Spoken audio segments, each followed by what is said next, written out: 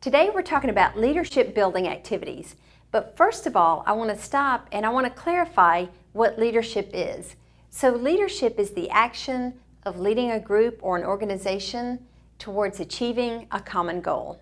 Well, how do we do that? Well, I'm sure you've heard this quote, lead by example and others will follow. Well, that's easy, right? No, that can be very difficult for all of us at best. So how do we do that? So how do we get a group of people or an organization to move towards achieving a common goal?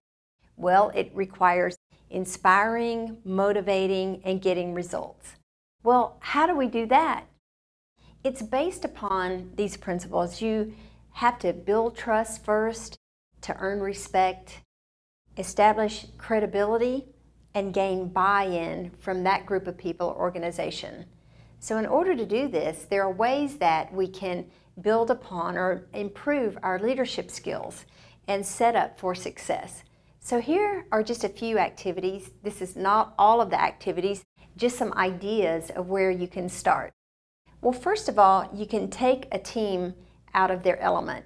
So if you as the leader and your team are outside of your element, you may have seen like ropes courses or any outdoor type things where people are not really focused on their work. So just things come up sporadically, out of the blue, unexpected, and it's truly improv at its greatest. So you get the opportunity to see and experience your strengths. You may see some of your strengths arise, maybe some of them you didn't even realize you had, and then certainly glaringly, you'll see some things where you need to improve upon.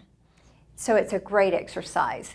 The second one is you can sign up for an apprenticeship, like volunteer to mentor under someone and let them show you ways, on certain projects or certain initiatives, and be there to guide you and show you and give you the ability to practice those leadership skills.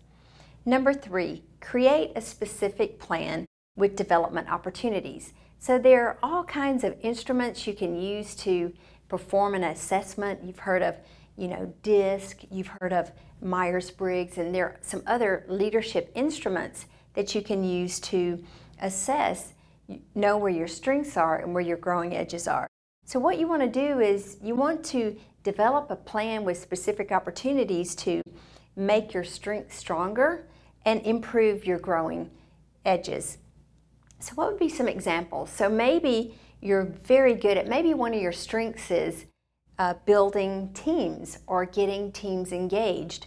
So you want to create a plan that will give you more of those opportunities. So that's a way to strengthen that muscle and continue to get even better.